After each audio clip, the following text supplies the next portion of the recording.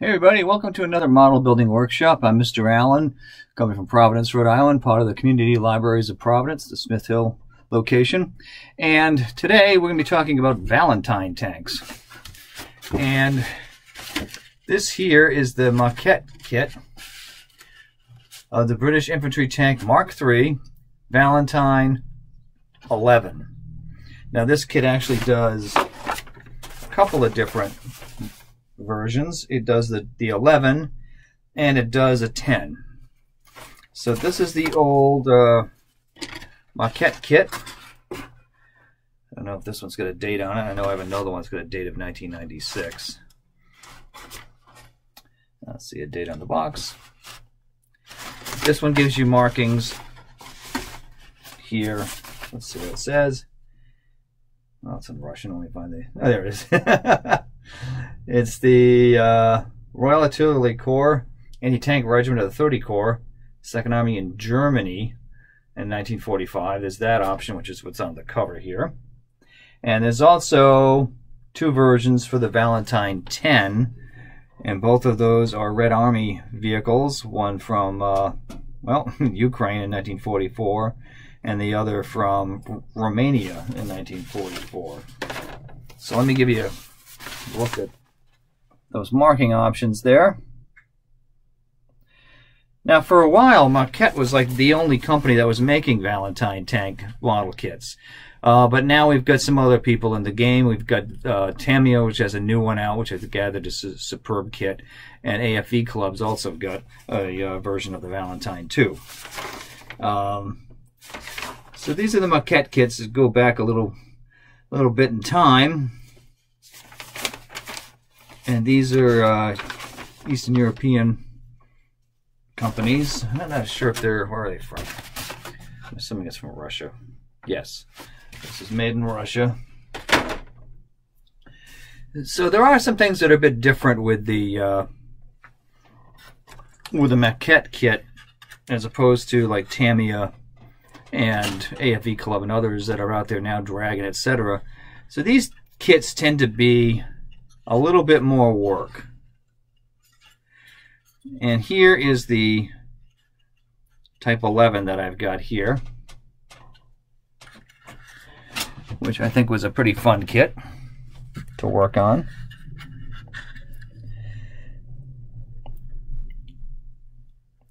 It's in the Royal Army. It's still working on this, so the top is... It's mostly done. It's got a few other touch-ups I want to do. I want to get a crew. But there are some things about this that are a little bit challenging for novice model builders. This is I wouldn't say crude, but it is a tougher type of kit to build versus some of the other companies out there. This is an old Russian kit. So I found that the tracks and the suspension were a little tough, so I had to add a little bit here. So this is going to be going over some rough ground in a diorama because I just couldn't get that lined up well. I mean, it took a lot of sanding, a lot of work to get the suspension correct. And then it's link by link treads you got there, although I tend to like link by link. And these weren't terrible, but they were some work to do. One thing I really like about the Valentine tanks is there's just so much detail and such an interesting surface on these vehicles, so it's fun to paint in detail when you have all of these things going on there. Tools, radiator grills, all sorts of things, for lack of a better term, all over the place. Lots of things to work on that you can really pick out details with a paintbrush. So that's the Type 11. And the Type 11, let's see. All right, the Type 11 had the 17-pounder cannon in there. And the Type 10 had a 6-pounder. So I think that is equivalent to a 6-pounder. I think it's a 57mm gun, I believe. That's a 6, and the 17 is, I think, more like a 70 6mm, I believe. Anyway, so it gives you a couple of options there, and then you can see, I'll give you an example of what the assembly steps look like for the Maquette kits. And it gives you the choice of cannon for the 2 different variants.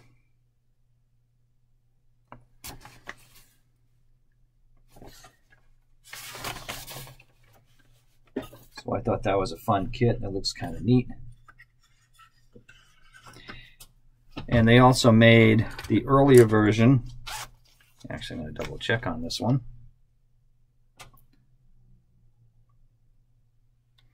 Yeah, this is the Valentine 4. Yeah, this is what you can see. That's what the the kit box looked like back in the day. You can still get a hold of these things at a pretty good price on eBay. Like this one here was going for about $22. Maybe about $9 in shipping. So anyway, so they're still around. So this is the Type 4 here. In the typical desert scheme. Add a crew member to it.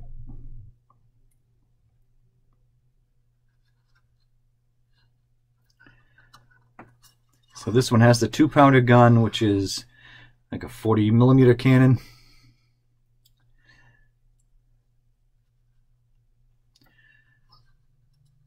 So in the early war, the British tanks, they had, light tanks, they had cruiser tanks, and then they had infantry tanks. And these were designed pretty much to follow infantry into battle, and they were slow vehicles meant to kind of move at the pace of marching infantry and to help take on obstacles and whatever they would run into to support the infantry on the move. So one of the dilemmas they had in the early part of the war, like after the Dunkirk evacuation, where everything,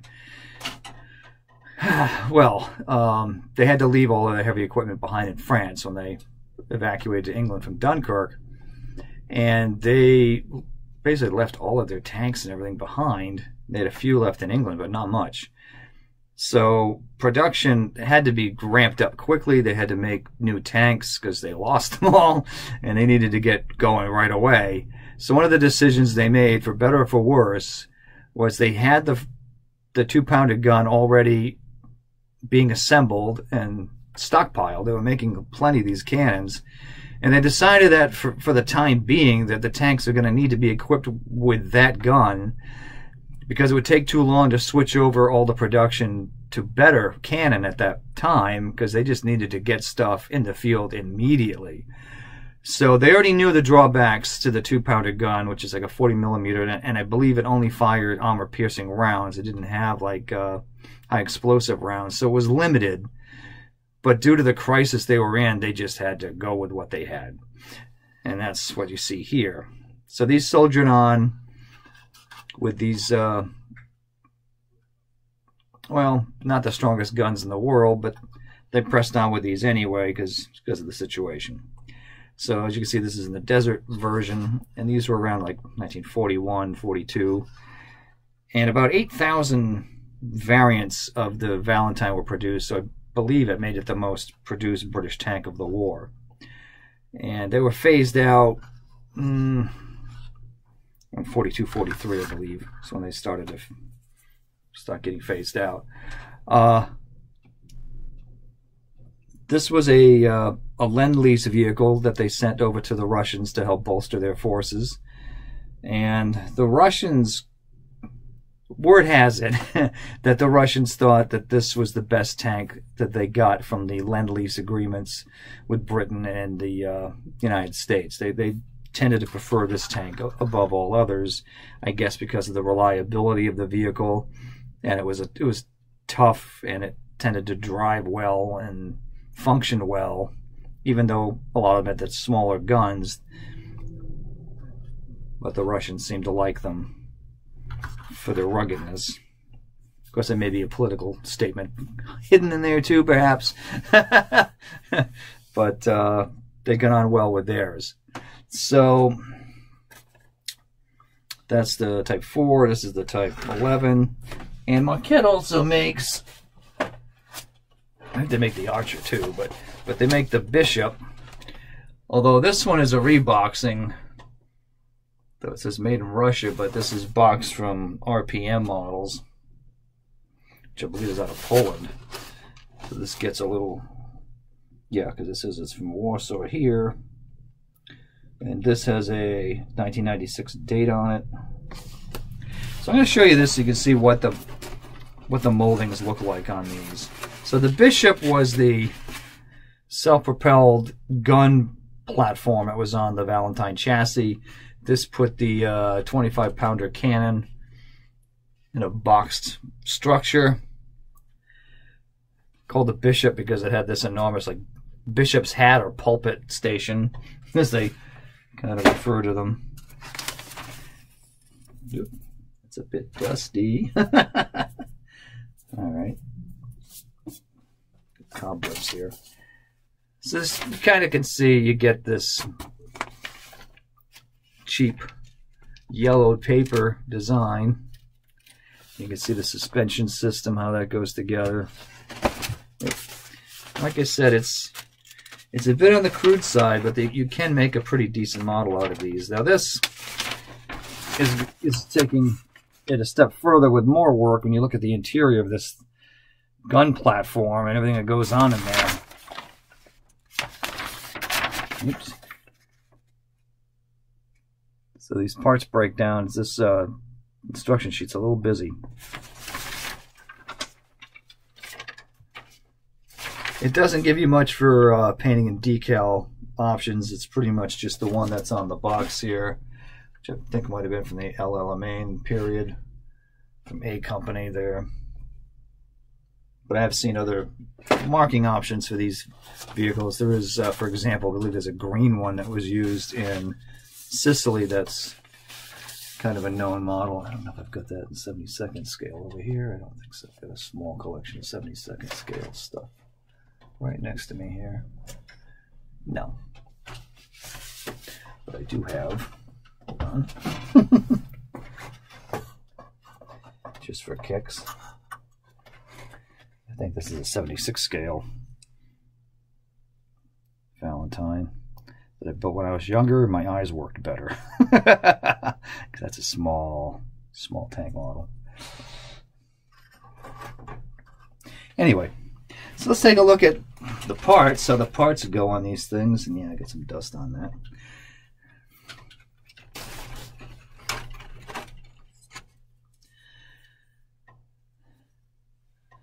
So you can probably see that the attachment points are a little thick, so it's going to be hard cutting these parts out.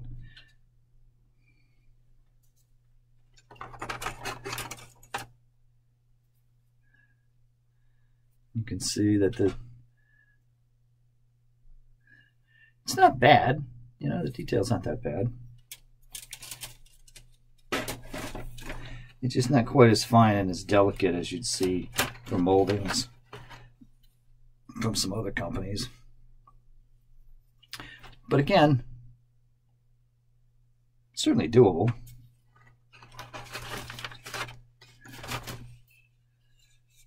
So gives you an idea how the hull looks. And then it's got trees for the get this out of here. Yeah.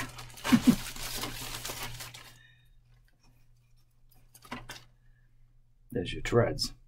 They're very small. Link by link. A little nightmarish there. And you know, the decal options, as I mentioned, were limited to the one variant. But there you go. They look like they're pretty good. I didn't recall any problems with decaling either of these kits. So they went together pretty well. Yeah, the fun part of putting all the parts back in the box. It's kind of an art in itself. No.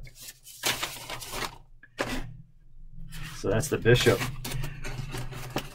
So yeah, these are the Maquette kits, which are, like I said, a little more work, a little more filing and sanding going to be needed to be done, but they do come up making some interesting looking models. Maybe a cheaper alternative to some of the newer ones, like the Tamiya one, perhaps. But if you want a little more of a challenge, you know, this is the one, I believe this is the model that the Tamiya is doing, this variant, this early variant. But if you want to get the later variant like this one, I think you're kind of stuck with this kit. And like I said, it has some flaws, but I do think it came out looking pretty good. I really enjoyed building this, even despite, you know, the extra work involved, but I was having a lot of fun working on this. It took me a while to put it together, and yeah, it was fun to do. To be totally fair, it was a lot of fun to do this. And I like the way it came out, even with this defect there, but I'll work that out with a diorama. It'll look fine. Anyway, that's today's model building workshop. Just looking at some Valentine tanks from the Maquette line. Okay, we'll see you guys soon. Have a good one, and take it slow. Keep on building. And here's the Bishop. Found it after the fact, but there it is. Sorry. A dusty spot in the basement. It gives you an idea how huge this structure is. Anyway, this is how I looked in Sicily. All right, folks.